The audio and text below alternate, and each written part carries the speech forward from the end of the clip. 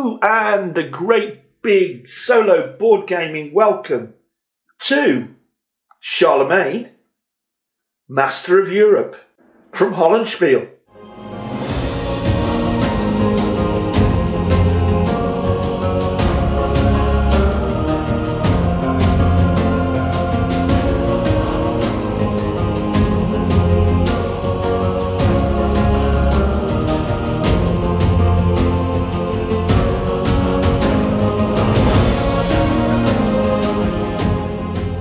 So, welcome to a review and play demo of Charlemagne, Master of Europe from Hollandspiel Games. I'm just going to start with an overview and then we'll start zooming in and we'll do at least one complete turn with a full sequence of play. And at the moment I'm halfway through a game. We will begin turn 8, and this is what the map looks like at that period of the game, turn 8. So we can explain some of the mechanics and sort of review those mechanics as we go along. Now, first of all, some fundamentals. We did an unboxing a few days ago, and maybe you might want to pop back and take a look at that, because that's where we had a look at the components, the counters, the map, in detail. But the first thing to say before we go any further is it's a beautiful looking game. It looks absolutely wonderful. The artwork both on the map and on the counters is off the scale. It really is fabulous and very, very thematic. So basic things. Charlemagne, Master of Europe uses the 3-cup system. So you will need 3 cups that you'll be using all of the while. Plus, you'll need a 4th cup, and this is it over here, in which to place all of your enemy combat units. So this is let's have a quick look, the sort of silver grey units that represent the enemy armies for when you do battle. So that's the 4th cup, and set that over to the side by the battle display over here. So back to the 3 cups, the 3-cup system. And at the moment there are chits in each of them, and the setup of the game not only guides you through how to place units on the map, but you'll be placing them on the map by drawing them from the cups, basically anyway, apart from the game markers. Now the 3 cups from left to right are the friendly cup, the unfriendly cup, and the hostile cup. Oh yes, so from good to bad. And with the 3-cup system, you will be dipping into these cups as a consequence of each and every single action you take. And we'll explain that in a while, and you'll actually see it happening. But you're going to be dipping your hand blindly into these 3 cups for the entirety of the game, all of the time. It's the main thing you'll be doing, because you'll be moving blindly, as I say, counters from the friendly cup to the unfriendly cup. You can imagine that. During your reign, you are creating a certain amount of tension and unrest. So today's friends could become a little bit unfriendly. Worse than that. And much more often, you'll be moving units from the unfriendly cup to the hostile cup. So the hostile cup will be filling up. And of course, you'll be drawing at the end of each and every action that you carry out. As a consequence, you'll be drawing units, counters from the hostile cup and placing them in their position on the map. And they become map units and they become enemies. And you have to deal with those. And you'll end up spinning lots and lots of plates as you're trying to keep these enemy units at bay. As you defeat enemy units, they'll be going into the dead pool. There's a dead pool here, look. And at the end of a battle, and every end of turn phase, which is almost a game in itself, you'll be placing units from the dead pool back into the cups. Many of them will go into the hostile cup again. Some of them will go into the unfriendly cup. And occasionally you might get some back into the friendly cup. You could take some actions that the population may even like, in which case you may move units from the unfriendly cup back into the friendly cup. So that's the 3-cup system, and it's a constant movement, a balance between these 3 cups all the way through the game, and you're moving counters blindly between them and eventually bringing them onto the map. And it's stemming that tide that is key to the game, or one of the keys to the game. So before we have a closer look at the map, one last thing. Just one more thing about the rule book. It's amazing. We had a good look at it in the unboxing video, but it's easy to read. It's amusing, typically. It's a joy. It's just not a problem. It's easy to get through these rules. But you'll only truly understand them as you play them out on the map. Now, for the first 2, 3, 4 turns of the game, and there will be 12 turns in every single game. So for the first 2, 3, 4 turns, you'll be referring to the rule book. And just a tip, I think, my personal opinion only, that it's best to always refer to the turn end phase from the rule book. And then you'll follow it exactly and you won't miss parts of that turn end phase out. And that's certainly what I'm doing now. I tend to be not using the rule book except for the turn end phase, and I probably always will because it's fairly complex. Because for the rest of the game, there's the fantastic player aid chart or player aid. Look at that. And really, it's got most everything on there that you need. First of all, you've got the sequence of play. And it starts with the levy phase, except for turn 1. There isn't a levy phase in turn 1. Then the campaign phase. Now, that's where you're going to be moving and taking actions all around the board. And all of those actions are going to result in you drawing from the hostile cup and bringing enemies out onto the map and then carrying out other actions. You can carry out many, many actions during a single campaign turn. So that's your campaign phase. And what you'll find is, in the hostile cup, you start off with 2 turn end counters. Okay? 2 end turn counters. And when you blindly draw a turn end counter, you place it there in the dead pool. And when you eventually draw the second turn end counter, you place that in the dead pool and the campaign round ends. The turn doesn't, but the campaign round, and therefore your actions for the round, end. And eventually, at the end turn phase, those will go back into the hostile cup. Now, one thing on that, before I forget and before we move on, when you first set up the game, you'll place a turn end counter there on turn 4 and another turn end counter there on turn 8. And as you come to them to take turn 4 and then turn 8, you put a third turn end counter into the cup, and here a fourth turn end counter into the cup. So, as you progress through the game, it stands to reason if your campaign phase ends when a second end turn counter is drawn from the hostile cup, by this time you've got 4 of them in the hostile cup, so your turns are going to get shorter and shorter. Your chance to do that campaigning and carry out actions from mid-game are going to get shorter and shorter. So just quickly, To go back then to the player aid, you've then got a build phase. You can build roads. You can build churches.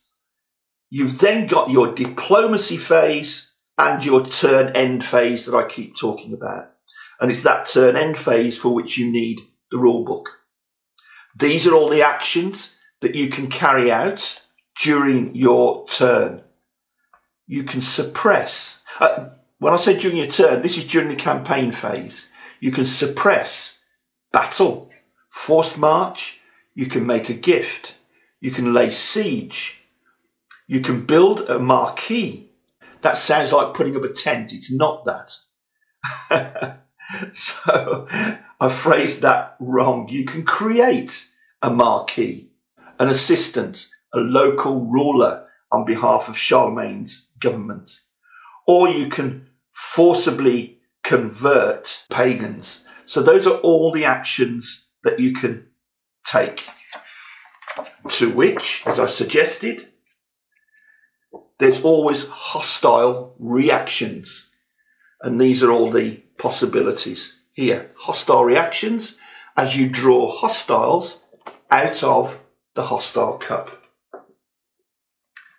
This will show us what to build, how to carry out diplomacy, how to manage our money, and how to go through the turn end phase and where we get our victory points from. Absolutely essential. But this player aid, I assure you, will run the entire game. Love it. It's wonderful. So, how was setting up the game? Very easily explained in the rule book. Really easy to follow step by step. And at the completion of setup, Amabel says in the rule book, phew, that's the setup done kind of thing. But no, it was easy. It was pleasurable. Watching the map being populated by these fantastic looking counters with its medieval artwork is a sheer joy, and it really brought a smile to my face. And it started to create a picture of the struggle that we're about to go through. If you look at the top left of the board, you start with your turn track here, and it goes from 1 to a total of 12 rounds in the game. And the length of each round will vary depending on when you pull that second end turn counter from the hostile cup, as we explained a few minutes ago. So for the first half of the game, the rounds tend to be longer, but they may not be. And for the second half of the game, they tend to get shorter because of the additional end turn markers in the hostile cup. So here you have round 1, 2, 3, 4, 5 and so on. The reason I'm drawing your attention to them, in each square for each round there are 3 additional numbers. There's a number in a circle in the corner here, for instance, it's 11. There it's 9. Here it's 12, 13, 15, 18 and so on, increasing. And that number in the circle is your taxation level. Your goal each turn is to reach that taxation level. If you do reach that taxation level within that turn, by the diplomatic phase, you'll get emergency victory points here. See, at the moment I'm on 4. You'll get emergency victory points and they can help you reach your victory point threshold each turn, if necessary, in an emergency. Now, you don't have to reach that tax threshold. It's just that if you don't, you're not going to get emergency victory points. Now, at the moment, for instance, we look down here, my taxes are currently sitting at 15 per turn. I didn't quite make the 18 threshold last turn, so I didn't get additional emergency victory points. But that's fine. The second number here in a shield, like here it says 20, 24, 28, 32, 36, 40, they go up. That's your military strength, the strength of your army. And that's the threshold you need to reach at the end of that particular turn. So here, for instance, you need to have reached 32 army strength points by the end of the turn. If you don't reach that number because you've lost a lot in battle, for instance, then you pay for the difference in victory points. Yeah, you can lose victory points. So if you're under strength by 2 military units, you would lose 2 victory points.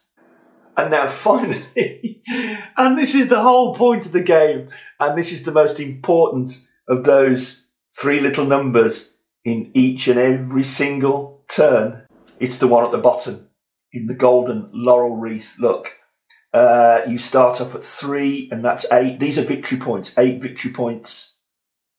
What's that? 13, 19, 25, 35, 45.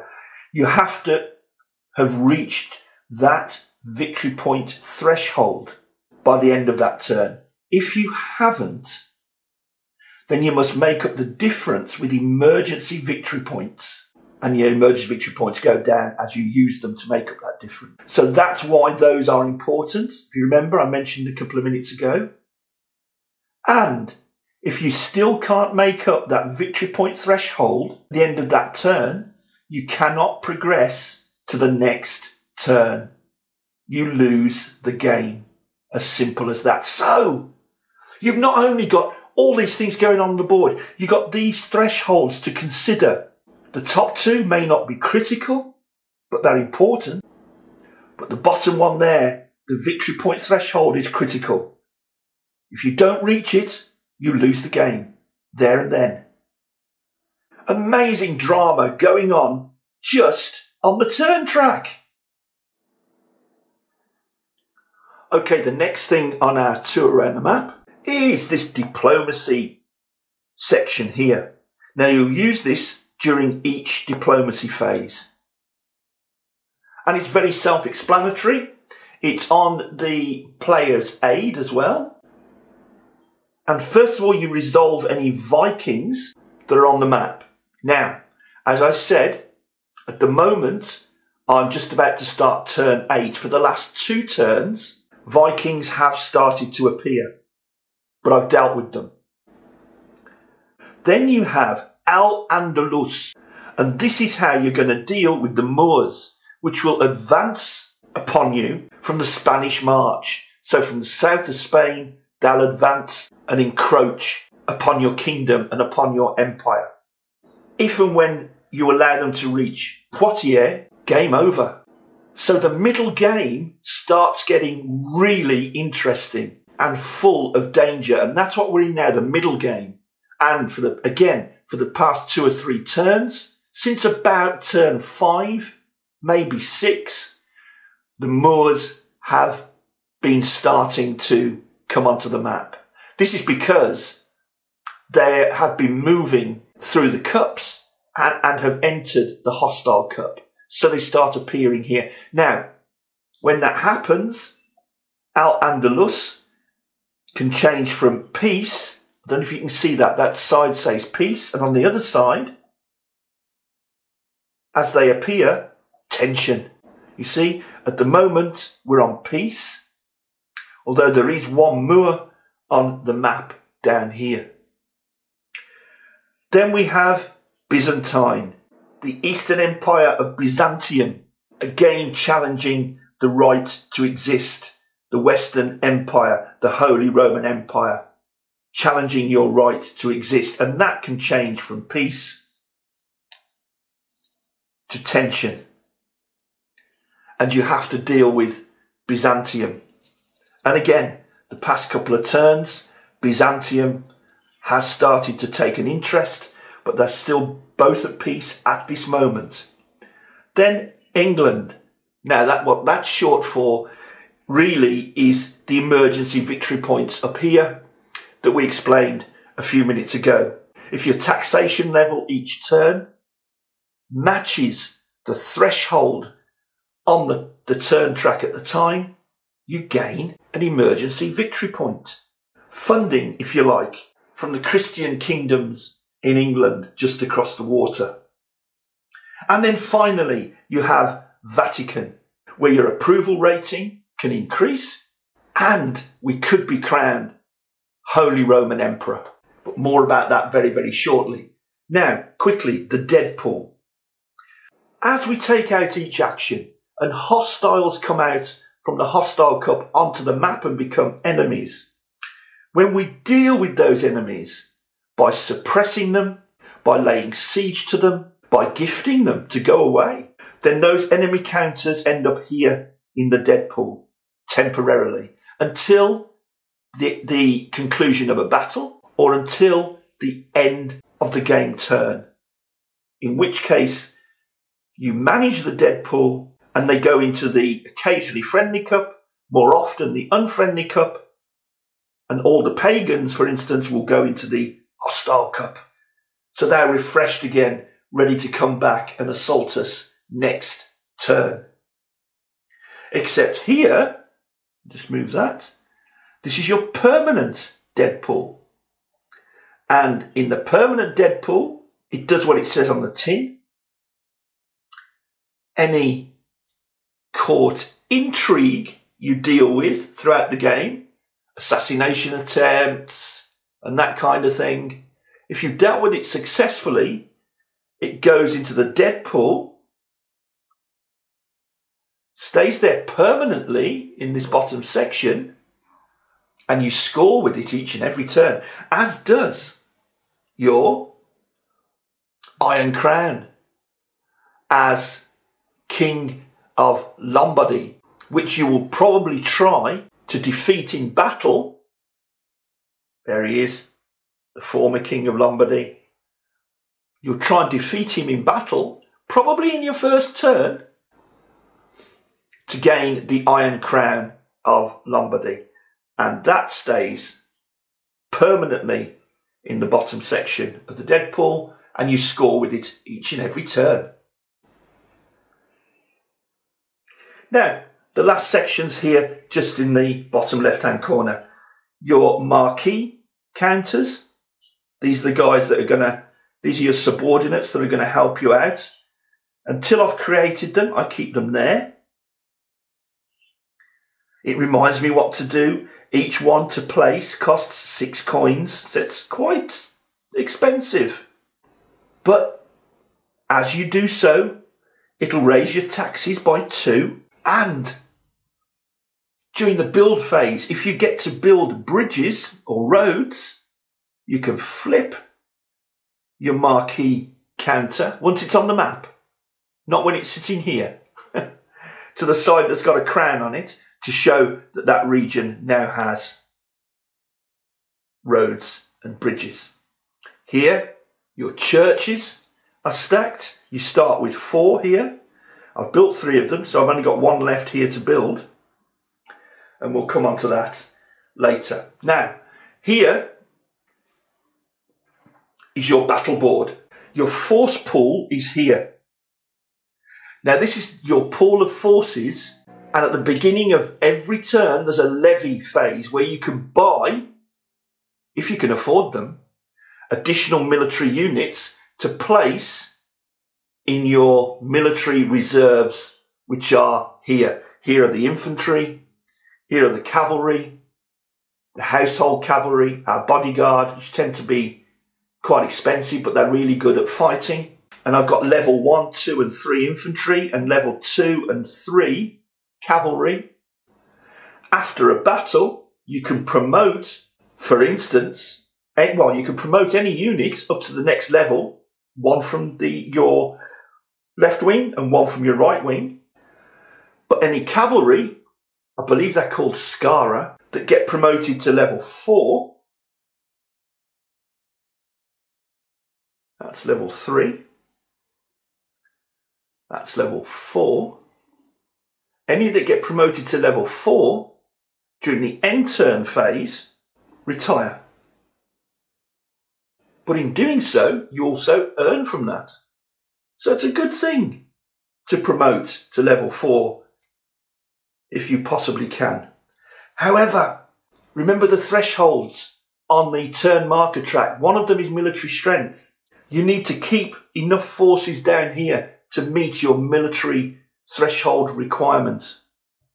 Again, you're balancing, you're spinning plates. And when you come to do a battle, for instance, when you want to fight for the Iron Crown here in Lombardy, the enemy forces are arrayed before you here and here. You place them first, and then you can place your own forces, your own choice of what type of unit and what level of unit you place where, but you place them on your left flank, your right flank, to combat the enemy forces. You can fight and maneuver. You also have to defend. You will take losses, but hopefully you'll win.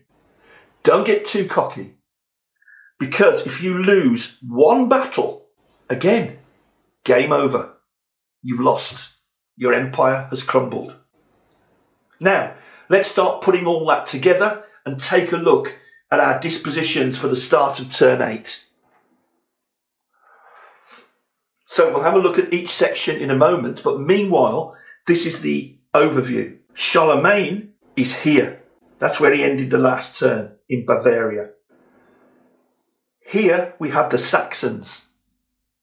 And there's some nasty piles of them here. They've all built up.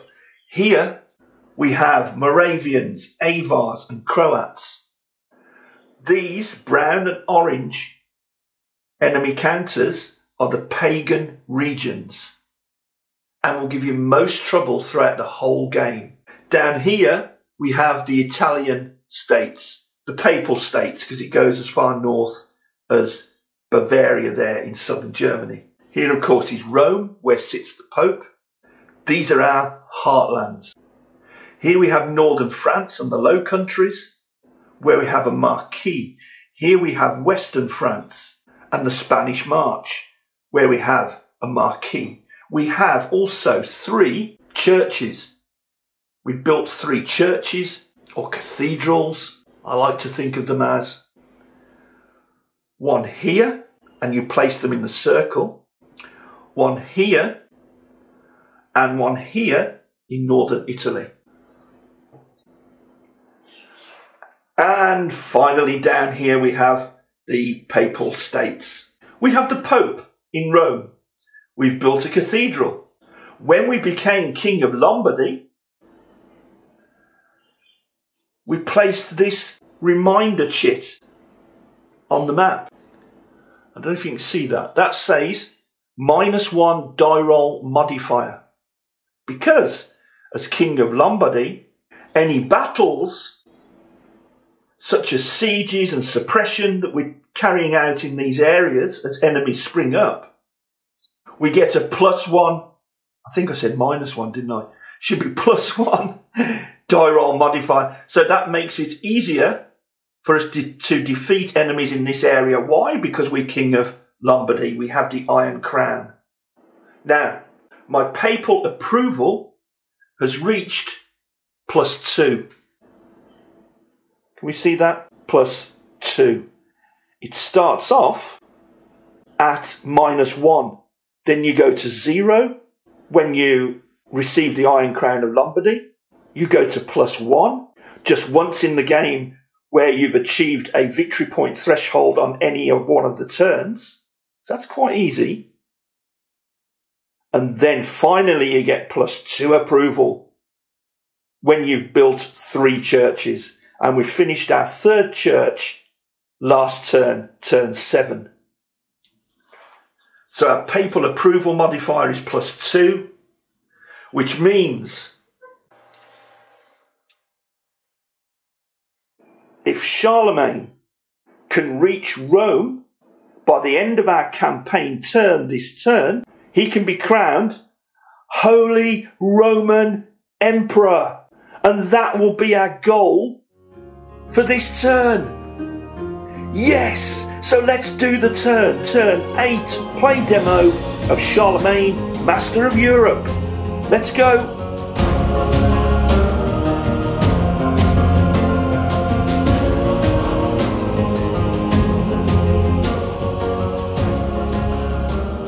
Now I hope I can do this demo while at the same time, because it's only going to be one turn, you see. And yet I want to show as many of the mechanics that I possibly can. And I was thinking of doing a forced conversion. First of all, I must say,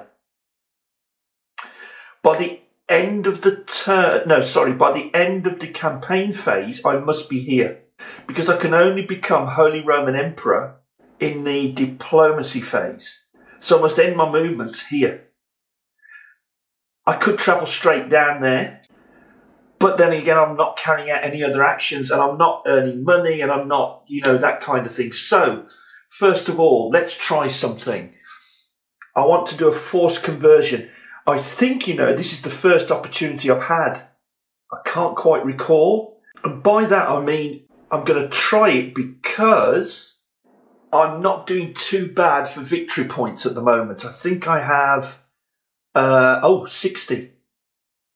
I've got to be careful because at the top here, my victory point threshold at the end of this turn is 60. But if I forcibly convert some of these, and you can forcibly convert them, by the way, by massacring them. Yeah, I know. This Charlemagne chap was a great guy, but he certainly wasn't PC. Don't judge him as of today. This kind of thing went on, I'm afraid, all across the world. So, Charlemagne is going to take, he needs to get here or here or here. He's going to take an action, and that action is forced march. With forced march, there's no changes to the cups, but there is one hostile reaction. Why? Because around Europe, around the empire, they know Charlemagne's on the move, so not too happy about it. The hostile reaction is Poitiers.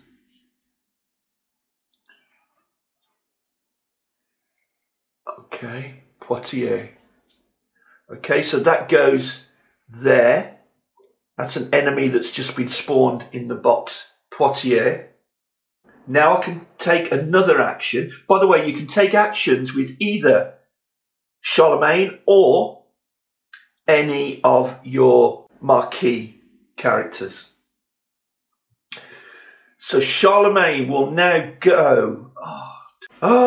taking a risk. Okay. Charlemagne will now go here and carry out the forced conversion. I don't have to do anything. I don't have to roll. Forced conversion can only be done in pagan regions. It just requires you to be there to be more than one enemy unit in the box, and there'll only be one hostile reaction, which is surprising because this is probably the most violent act that Charlemagne can carry out, and that is to forcibly massacre these guys. And the reason I want to do that is because when I move, I just want to leave the area safe behind me. This is what happens. First of all, the guys in the box are massacred. They go in the dead pool. And all are massacred in any box adjacent to the one that you are currently forcibly converting. So they get massacred and they get massacred. So why have I done it? Well, as I said, it's now emptied the area behind me,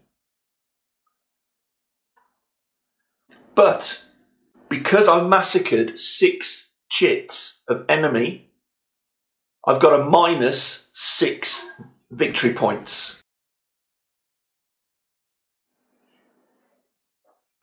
I have to -6 victory points, so I go from 60 to 54. Is that right? Yeah.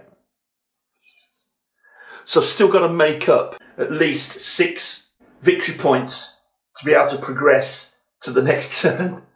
So that was a bit of a risk, but see how it's cleared the board behind me now. There's one hostile reaction. So that's one counter out of the hostile cup. Squiggle, squiggle. What do we have? I knew it. I knew it. Saxons 2, And that's here. There's already a leader on it. So it goes underneath the leader. Those Saxons are really building up. So before every action, if there's room, you get a free move. There's my free move, but now I must take an action. And the action is forced march. So I'm back there again. Forced march. There's no cup changes, but we do draw one hostile.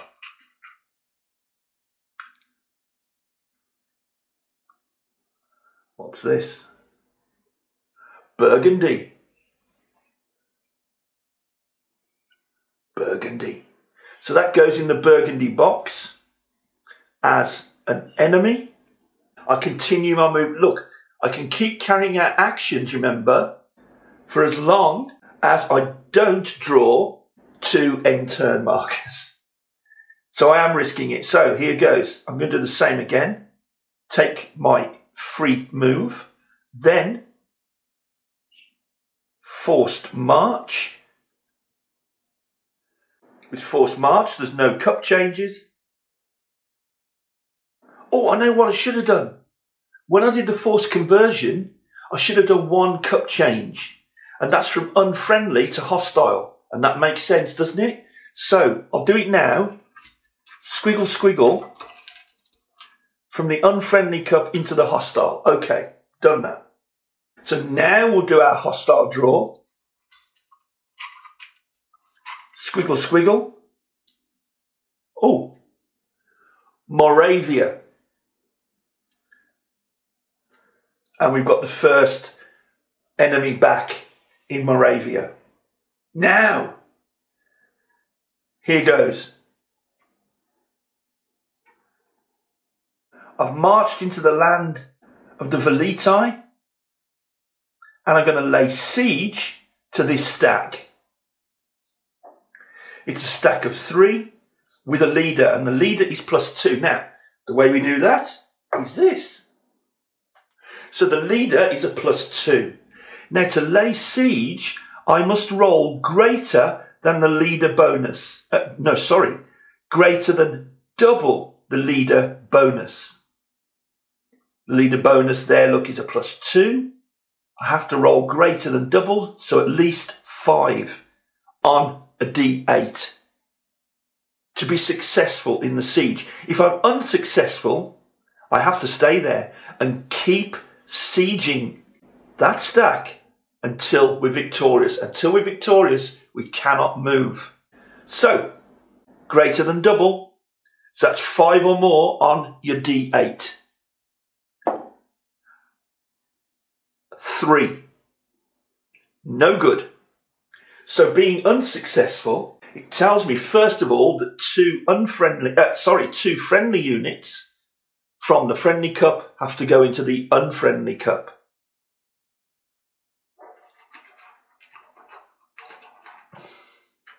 One, 2, and I'm going to draw 2 hostiles because of the action I just took. Okay. The first is intrigue. Now I have to deal with that, but remember I've got to draw another hostile. But first of all, we have to try and deal with the intrigue. Now to do that, again, consult the player aid. Intrigue chit drawn. I hope you can see that. First of all, if I meet the victory points threshold for the current turn, defeat the intrigue. I don't, because I've just lost victory points. You're kidding me. Taxation. If your taxation level meets or exceeds the difference between victory points and the victory points threshold, defeat the intrigue. If my taxation level meets or exceeds the difference, my taxation level is 15. Yes, I'm only 6 short of the victory points threshold, So it does defeat the intrigue. Thank goodness for my taxation at least. But you can see how that forced conversion could have got me into a lot of trouble because I lost so many victory points. But at least now I defeat the intrigue. And the intrigue goes into the dead pile, but in the permanent dead pile. So while I was away sieging, I've also defeated another assassination attempt. Loving it. Now, don't forget, I've got to still draw one more hostile. Oh, gosh. Carinthia. So they're starting to build again. But do you notice something? If I hadn't have massacred all the people behind me, by now the stacks would be getting 3 units on them, and soon the leaders would be coming out, taking away victory points from me anyway. So these are the decisions you're making all the time. Now, try a siege again. Got to get a 5 or more. 7. Oh, don't think you've seen it. 7. 7. We've been successful. So we've killed the leader and the topmost unit. So that reduces that stack to 2. Now, the leader was worth 2. There it is. Okay. So we earn 2 gold. And see how we're populating the dead pool. Look, there are our forced conversions, otherwise known as massacres. And there, and there are the Saxons we've just besieged. Now, so where's my cash? There you go. My cash goes from 3 to 4, 5. I've now got 5 cash. It was a successful siege, so 1 unfriendly becomes a friendly. So we change the cups there. But everyone's heard about this. 2 more hostiles come out. Here they are. One is Moravia again.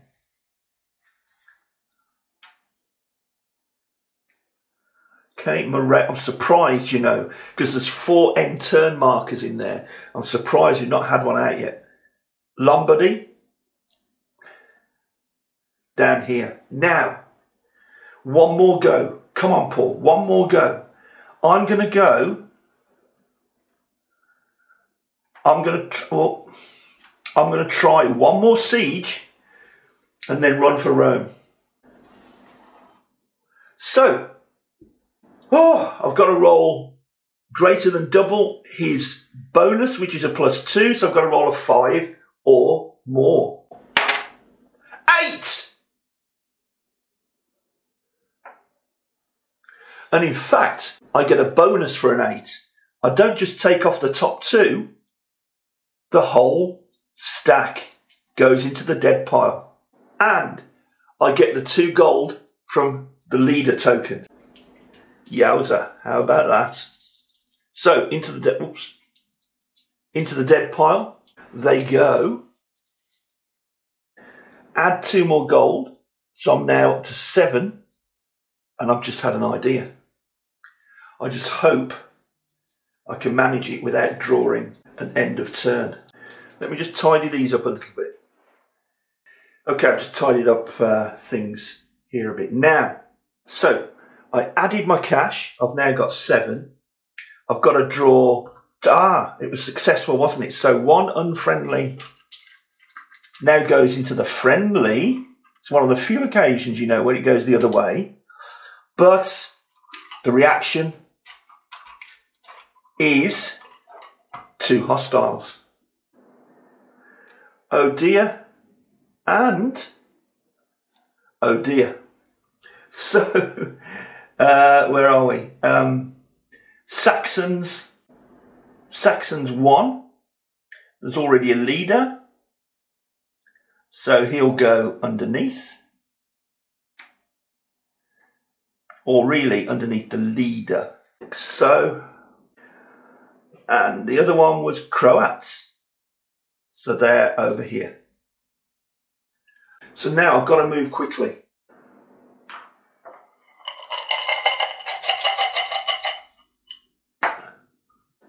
Now,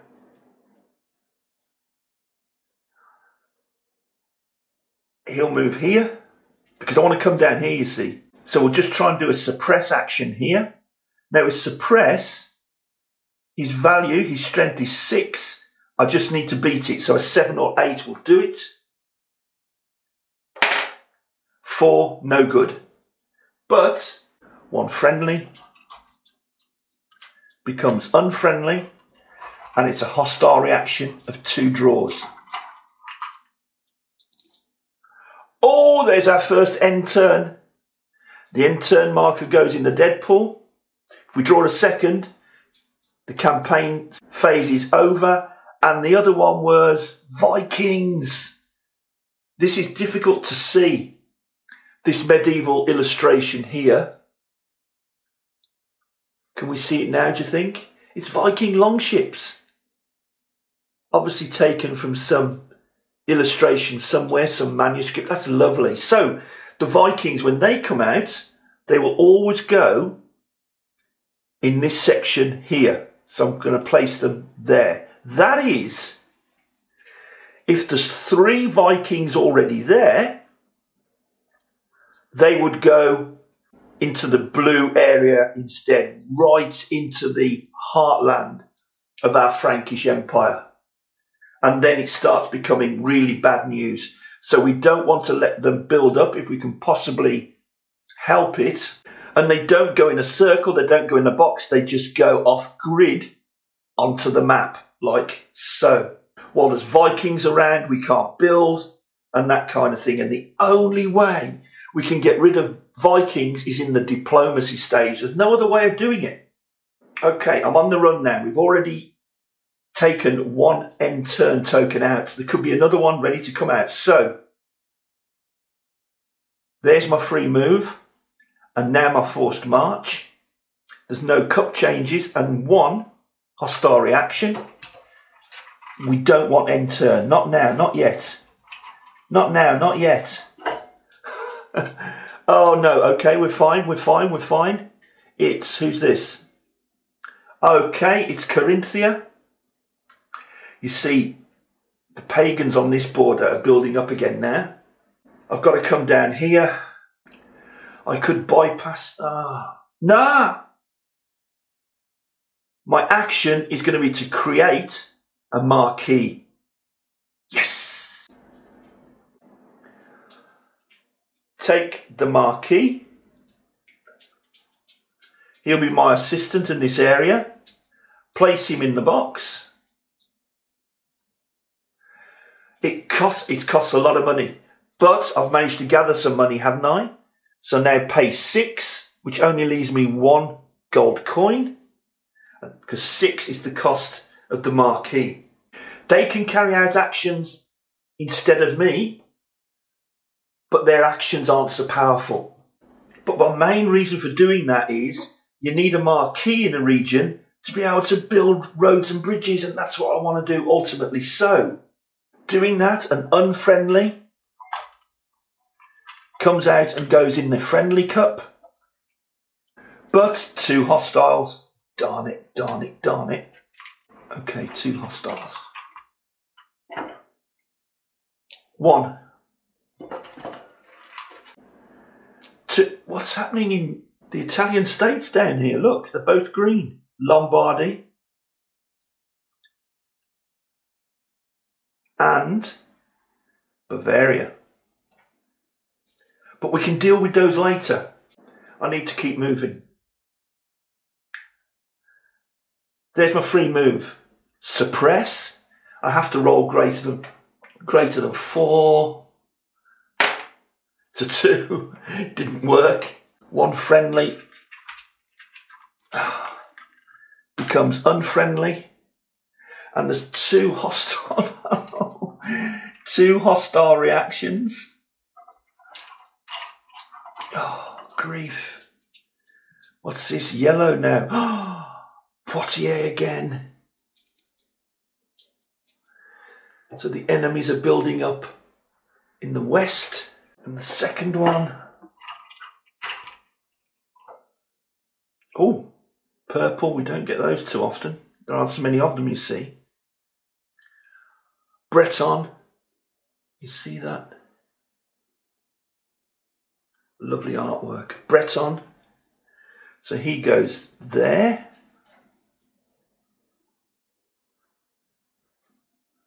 I have a marquee there already, look. So he'll be able to deal with him later. But we're going to press on. Got to keep moving. Now, you can only take a siege action if there's a leader in the stack. Here, there isn't. So all I can do here really is suppress. So I have to roll greater than 6. But because I have the Iron Crown of Lombardy, I get a +1. So, greater than 6. An 8! Hello?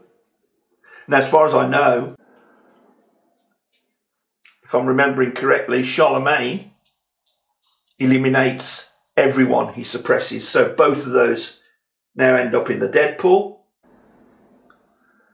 Like so. Good move. But with suppression, a friendly becomes unfriendly. This is constant, isn't it? I said you'll be doing this all the time. And now there's 2 hostile reactions. This is what I just need, please. 1 more move. What? Oh no, Vikings again. That might not be good when we get to the diplomacy stage. Vikings, there's 1 there, there's not 3, so he goes alongside him. They're building up, they're hitting my coastline over there. And the next one is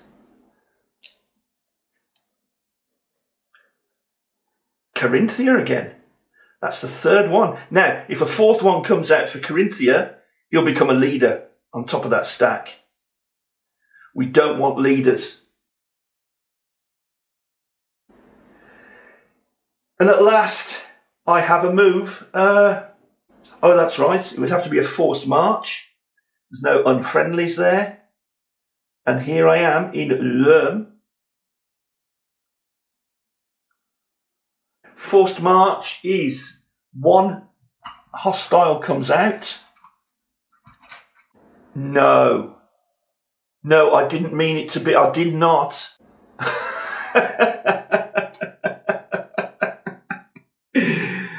No. Okay. A turn end.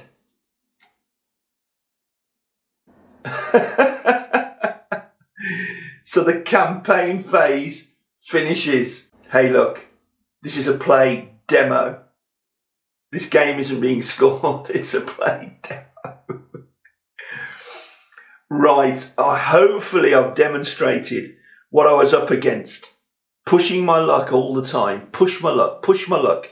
Trying to defeat leaders to get a bit more coin, which meant I could appoint a marquis. I could make my way to Rome because the ultimate goal is to be crowned Holy Roman Emperor this turn. So, the second turn end token has finished the campaign phase. We're now onto the build phase. But hey, look, I'm right down to just 1 gold piece. I can't build anything because all 3 options require 3 gold coins. Bridges and roads, finish a church, or start a church. By the way, I've seen some people discussing whether you can start and finish a church in the same turn. No, you can't. Churches, cathedrals took years, decades to build.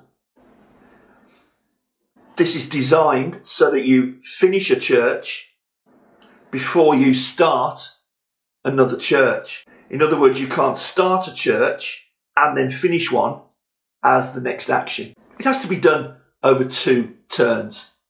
And that makes all the sense. So now it's diplomacy phase. First of all, how do we deal with Vikings?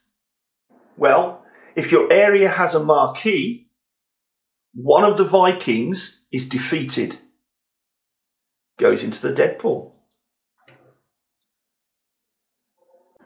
You can pay the other off with a coin, and you have to pay as many coin as there are Vikings in your area. Imagine if there was 3. Luckily, there's 1 left. So I have to pay my very last coin to get rid of that Viking. And you really need to keep doing this, guys. As you see, we had 2 there already. That could have become 3. And they could start moving into the centre of our empire here. So that's what the threat is. It's not the odd Viking that's the threat. It's the fact that you mustn't allow them to build up. So they are going to cost you money, and you do need a marquee to get rid of them. Imagine if we hadn't a marquee in that coastal area. The next section is Al-Andalus. Luckily, we're at peace. And we have 1 Moors counter on the map down here in the map. I'm amazed more Moor didn't come out onto the map from the hostile cut this turn. You know, and we're growing up here, but we're still left with that 1. Now, how do we get rid of him? We roll a die and add the papal approval modifier. Now, luckily, this is easy. If there are 4 Moors here, it could start becoming difficult. And we have a papal approval modifier of +2. Don't even need to roll the die, because if you roll more than there are Moors on the map, you remove the northernmost Moor. You see, so let's say there were 3. 1, 2, 3. I would only remove the most northern Moor, and 2 would still be left on the map. And that's how, from turn to turn, they can build up. Much like the Vikings, you can't leave them. But luckily, this one cannot defend itself because it's the only one. And it too goes into the dead pool.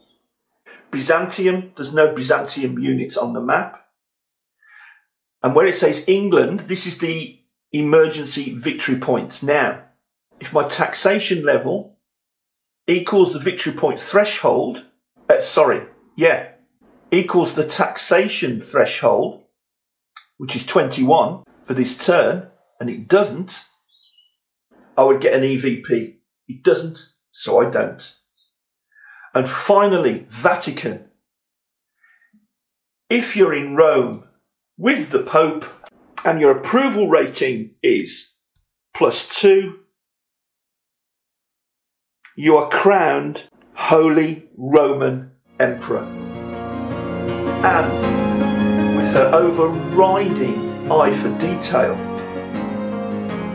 Amabel has ensured that we can change this image of Charlemagne to the older image of Charlemagne, like so. How wonderful is that? I absolutely adore that. It's that kind of thing that brings a lot of joy.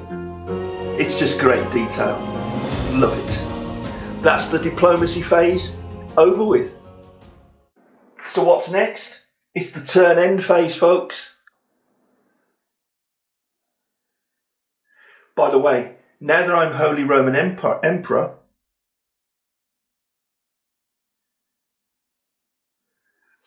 this die roll modifier, which was +1, now becomes +1 for every other region, apart from pagans, and a +2 in the Papal States. Brilliant.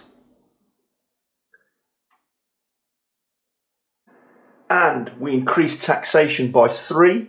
1, 2, 3, which is now 18. And in the levy phase, if we can afford it, we can purchase an extra battle unit. But we come to the turn end phase. And as I said before, it is on the player aid, but I do recommend very strongly, because I messed it up a couple of times, using the turn end phase explanation in the rulebook. So that's what I'm going to do. First of all, we de-escalate if we possibly can. Each region that has a finished church, so that's here, here, and here, and no Vikings or Moors. Look, that's why we don't want them to encroach here. And we got rid of the Moors here. We can eliminate the topmost enemy unit from each stack that doesn't have a leader. So, has a church, eliminate a topmost unit.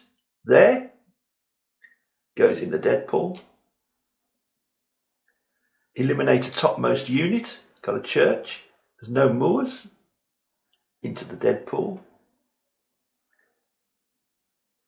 Eliminate a topmost unit in this green area, into the dead pool. The power of the churches. Now we can eliminate the topmost enemy unit from any stack, anywhere, with 3 or more units and no leader. Well, can't do it because you can't do it in pagan areas. Doesn't apply to the 2 pagan areas. And there aren't any big stacks anywhere else, not yet. And finally, you can eliminate the topmost enemy unit in any box that's occupied by Charlemagne. There's no enemy units there. Or a marquee. There. Eliminate the topmost unit, which is that one. We've de-escalated the map. Now we have to resolve the dead pool. I won't go through it in too much detail, but the Viking markers go into the hostile cup. And that's how they keep building, by the way. The Moors, and there's only one of them. Al-Andalus is at peace, so it goes in the unfriendly cup. If it was at tension on the other side, it would go into the hostile cup. Byzantium, we have no Byzantine units in the dead pool. Intrigue markers stay there. Turn end markers go in the hostile cup. So you're back to 4 turn end markers in there. All pagans go in the hostile cup.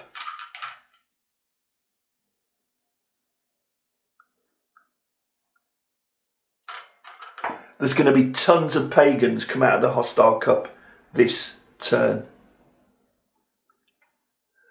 Blue units always go into the friendly cup. That's the only one. Green. This is the green area. So we look at the green region like we do the other regions. Look at the green region because that's where they belong. If there's a finished church and no enemies, and there aren't, they go into the friendly cup. And you see, it'll be a while now, hopefully, before they work their way back to the hostile cup and come out again. So that's the idea of the 3-cup system. 2 more to check. One is purple.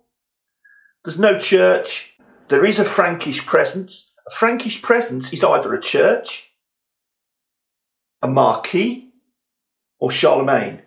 There is a Frankish presence. It goes in the unfriendly cup. As does this one, because although there's a church, there's also an enemy unit there as well. So it goes in the unfriendly cup rather than the friendly cup. And that's it. The dead pool is resolved. Now we have to collect taxes. Now I've noticed people forget this. And this is why some people have run more short of money than other people, although the money is a constant issue and keeps getting drained down to 0. So we have 18 is our tax level. So we earn 18 cash. Subtract 1 for each box occupied by the Moors. That's nothing. Subtract 1 for each Viking piece on the map. Again, got to keep getting rid of them. There is none. And subtract 1 for each enemy leader. We got rid of all these, didn't we? We massacred them. There's just 1 enemy leader left. Normally, through the game up to now, I've had to subtract 3, 4, that kind of thing. But I only need to subtract 1. So we're down to 17 cash. Not bad, quite pleased with that. But now we have to pay our upkeep. 1 for each marquee, and now we have 3. 1, 2, 3. By the way, I forgot to put my taxation level up by 2. I did 1, 2. When I put that marquee in place here, when I created him. Therefore, I would have 2 more coins, wouldn't I? Because I didn't get the taxation level right. I hope you understand that. When that marquee was created, I should have increased the tax level by 2. 1 for each church, 1, 2, 3. 1 for each level 3 Skara. That's the only thing you have to pay upkeep for. They've got expensive armour and horses and trappings and that kind of thing. And I've got 3 of those. 1, 2, 3. They're expensive. Which puts me down to 10. Now finally, or almost finally, I earn my victory points. 1 per level 4 battle unit. I don't have any. If I did, I would earn victory points for them and they would then retire. 1 for each region that's free of enemy units, Moors and Vikings. This is free of enemy units, so that's 1 point there. This, so that's 2 points. They each have enemy units in them. So that's 2 victory points. 1, 2. Remember how we lost 6 victory points earlier in the game when we were massacring people over here? I'm just hoping I can build them up now. 1 per intrigue marker in the dead pool. 1, 2. If Charlemagne is Holy Roman Emperor, I get 1. And King of the Lombards, I get 1. He's both. 1, 2. We now go up to 60. 1 per marquee in play. 1, 2, 3 of them. 63. 1 per finished church in a region that's free of Vikings. 1, 2, 3. 1, 2, 3. And finally, 1 for each 5 cash, rounded down. And we've got 10 cash, so we get 2. So we finish on 68 victory points. To move on to the next turn, we needed 60. I cut it fine when I lost 6 points because of the massacre, knowing that I should hopefully be able to build it all up again, and we have. So we meet the threshold. Just got to count our minimum army strength because we need a minimum army strength of 44. I'll just count them. 4, 10, 22, 31, 43. And how many do I need? 44! I've got to make the difference up, which is 1, by losing a victory point. It still leaves us on 67 victory points. And then finally, we move 2 friendly units from the friendly cup to the unfriendly cup. And the big one is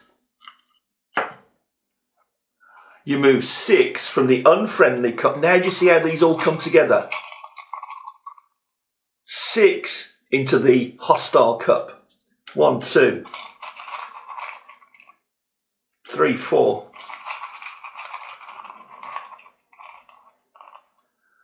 5, 6.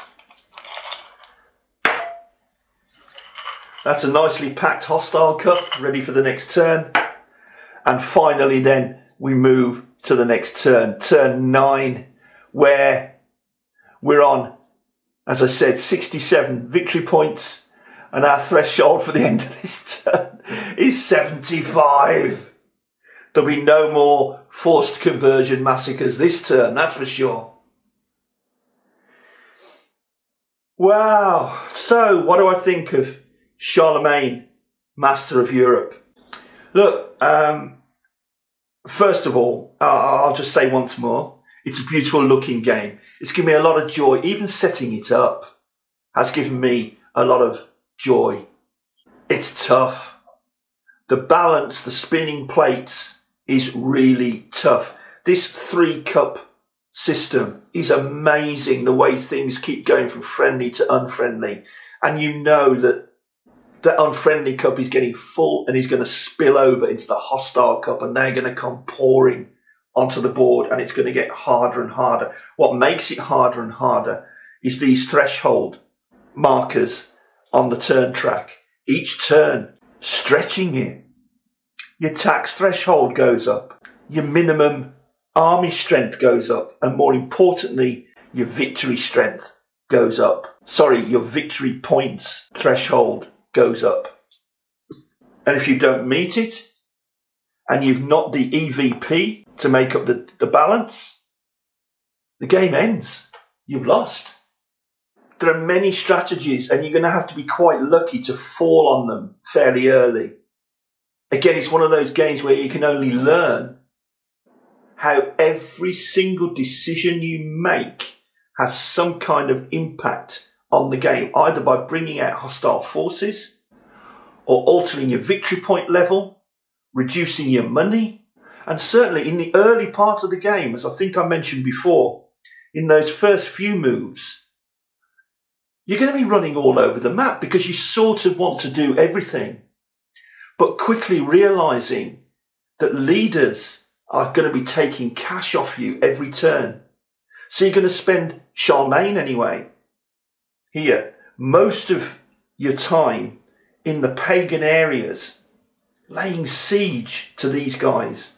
You need to do it because you need the money that the pillaging gives you. But then again, you need to be travelling elsewhere as well to defeat other enemies that pop up all over the board. But for that, you do have the help of the Marquis. But then you have to travel to an area away from the pagan areas to be able to do that, to create Marquis. And building churches. Okay, I built 3 of them. But you can only build a church in the region where Charlemagne ends up. So you need to keep fighting the pagans, but you need to keep moving around the board too. And all the time, meeting all those thresholds every turn. This is a killer of a game. It's a genius of a game. We even have, with the Moors here, just a little bit, just a hint of a states of siege kind of mechanic going on. And you can even argue that with the Vikings here, the way that you've got to keep them down so that they don't spill over into the next region. This has been Charlemagne, Master of Europe from Hollandspiel Games, and I love it. So, thanks for watching. It's been a real joy to present. I hope you enjoyed it. If you need more rules and things like that, let me know. But otherwise, I'll see you in the next video for something yet again very, very different. Thanks a lot. Take care. Bye-bye.